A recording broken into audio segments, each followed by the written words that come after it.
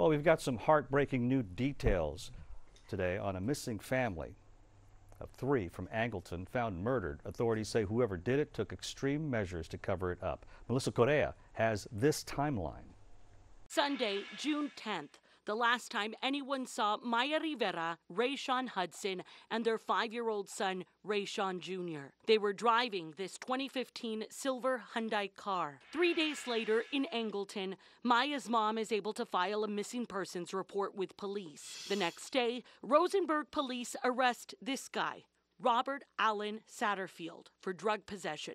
Police say he was driving the Hudson's car. On Friday, the investigation moved to Wharton County, and yesterday, investigators took Satterfield out to a property in the northern section of the county. Skeletal remains were found out there, but authorities needed the help of forensic anthropology investigators because someone tried to get rid of the bodies by burning them. Today, authorities believe those remains to be Maya, Rayshawn, and their 5-year-old son. Robert Allen Satterfield was just charged with 3 counts of murder. The victim's family said Satterfield was an acquaintance, but tonight investigators haven't publicly pinpointed a motive.